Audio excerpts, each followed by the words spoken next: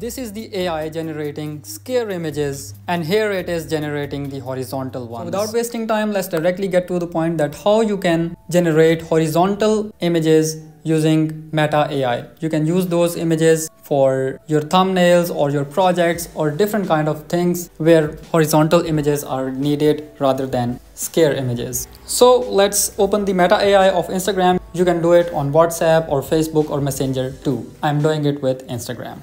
So let's first ask it to generate an image. I'm going to give it a prompt and it is now being generated. Here you go. Now this image is scare shaped. For generating horizontal images, you have to open this image and download it to your gallery. Whether you are on iPhone or Android, it doesn't matter. So after downloading it, you have to close Meta AI, and after that you have to open up your App Store if you are on iPhone, and you have to open up your Play Store if you are on Android. After that, you have to go to the search button and type in here PixArt and hit the search button. And when this PixArt app appears up, you have to tap on it. And after that, you have to install this PixArt application. As I've already installed it, so I'm going to continue. So after installing the PixArt application, you have to open it and import that image into PixArt that we have just generated. Here is the one. Tap on done. Let me turn off my internet so I can get rid of the ad and simply open this image in PixArt. Now it has been imported. You have to turn on the internet again if you have turned it off.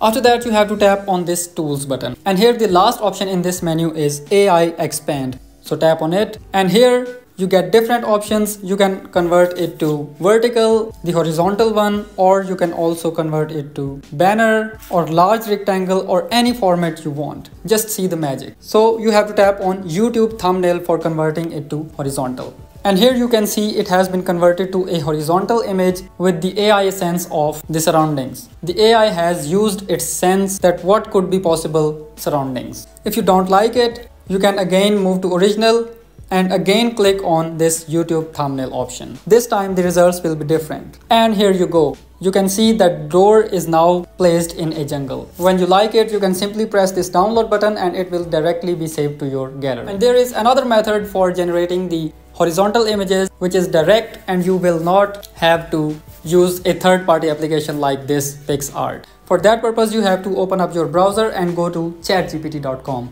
As you know, ChatGPT is very good at generating AI images. So let's give it a prompt, and in the end, you have to write generate in 16:9 format and hit the go button. And now the image that will be generated will be in horizontal format.